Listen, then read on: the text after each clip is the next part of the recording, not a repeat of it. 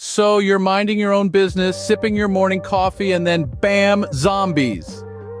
And no, I don't mean your coworkers before their first cup of Java. I'm talking about the real deal, the walking, or in some cases, running dead. Picture this: one moment, you're deciding between a French roast or a cappuccino, and the next, you're looking at a world where the express in espresso takes on a whole new meaning. The morning rush is no longer about getting to work on time.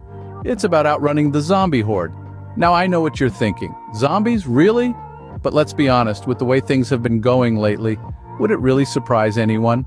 And just like you wouldn't go into a job interview without brushing up on some witty anecdotes about your previous work experience, you wouldn't want to face a zombie apocalypse unprepared, would you? In the grand scheme of things, not all zombies are created equal. Some are as slow as a snail carrying a week's worth of groceries uphill. They're the kind you can sidestep while texting and not spill a drop of your latte. But then, there are those that are as fast as a cheetah that's just down to double espresso. The kind that you definitely don't want to encounter when you're still halfway through your morning caffeine fix. The thing is, a zombie apocalypse doesn't have to be the end of the world. Well, technically, it is, but you get what I mean. It's all about being prepared, having a game plan, and knowing how to handle your undead opponents, whether they're sluggish stumblers or speedy sprinters. So buckle up and get ready to dive into the world of zombie survival. We're going to dissect, discuss, and deliver the best strategies to ensure that you survive, thrive, and maybe even have a little fun in the face of a zombie apocalypse. But fear not, dear viewers, for today we're going to discuss how to ace this undead test. Let's start with our slow-moving friends, you know, the ones who make a sloth look like an Olympic sprinter. Imagine you're facing a zombie that's walking at a pace that makes a snail's day look like a whirlwind tour. Easy pickings, right? Well, not so fast, my friend. These slow stumblers might not be winning any marathons, but they've got all the time in the world to catch their dinner, and guess what? You're on the menu. Now you might be thinking, I could outwalk these guys in my sleep. And while that might be true, here's where things get tricky. Slow zombies are like that tortoise in the fable. They keep plodding along, steady as they come. You, on the other hand, need to eat, sleep, and occasionally stop to tie your shoelaces. See the problem? They're relentless. They won't stop. They won't pause for a snack or a nap. They just keep coming.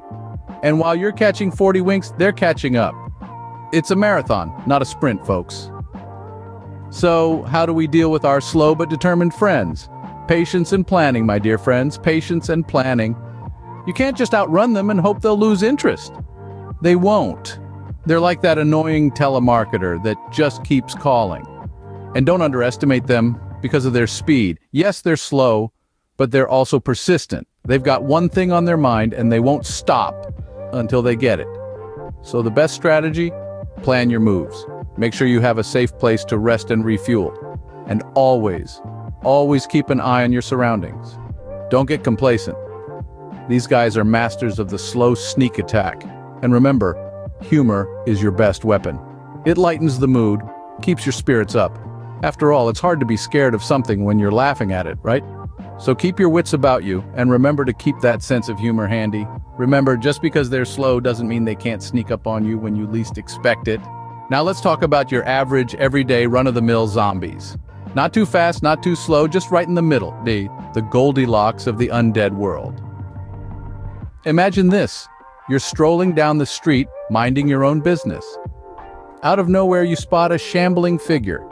It's not sprinting like Usain Bolt, nor is it moving at a snail's pace. Nope, this is your average speed zombie, and it spotted you as its next snack. Now what do? The answer, my friends, lies in balance. A harmonious blend of offense and defense. Let's think about it. These zombies are like your everyday average Joe. They're not winning any Olympic golds, but they're not going to let you walk past without a fight. Your offensive strategy should be straightforward. Think of it like a game of chess. You've got to outsmart these creatures. Use your surroundings. Lead them into traps. A narrow alleyway, for example, can be your best friend.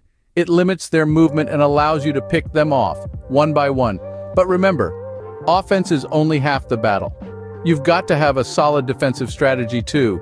You're not dealing with a tortoise here. These zombies can move and they can surprise you. Make sure you have a quick exit route.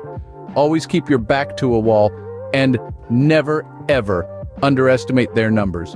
One minute you're dealing with a lone wanderer, the next you're surrounded by a horde. Let's not forget the importance of staying in shape. You don't need to be a marathon runner, but a bit of cardio can go a long way. It's like they say, you don't have to outrun the zombies, you just have to outrun your friends. Just kidding, teamwork is key in a zombie apocalypse. So, dealing with average speed zombies, it's all about balance, my friends. Remember, the key is staying one step ahead. Use your brain, use your surroundings, and above all, don't panic.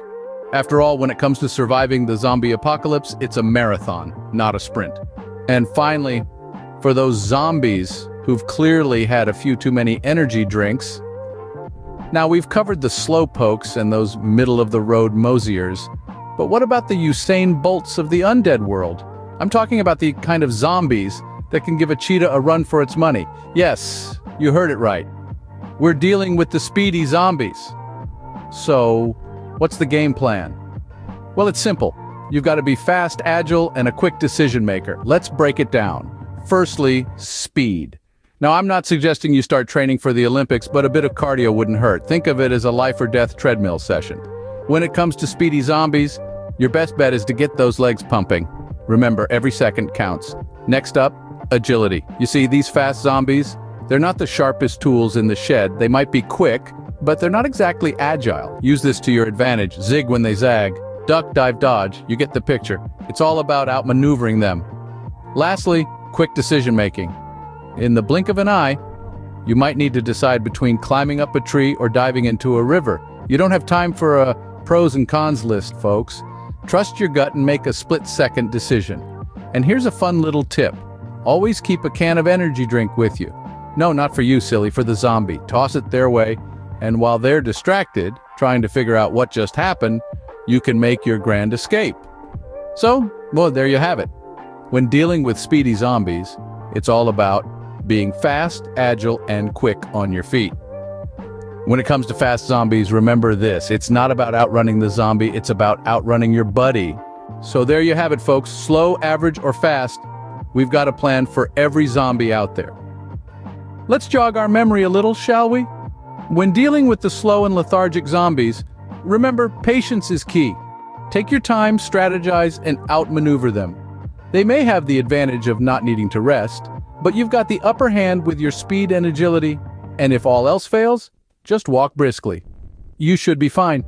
Next up, we've got the middle-of-the-road average speed zombies. These ones are a bit trickier, but remember, distraction is your best friend. Use noise to your advantage, lure them away, and then make a swift exit. It's like pulling off a magic trick, only instead of a rabbit, you're pulling yourself out of a hat. And then we have the speedsters, the bolt lightning, fast and furious zombies.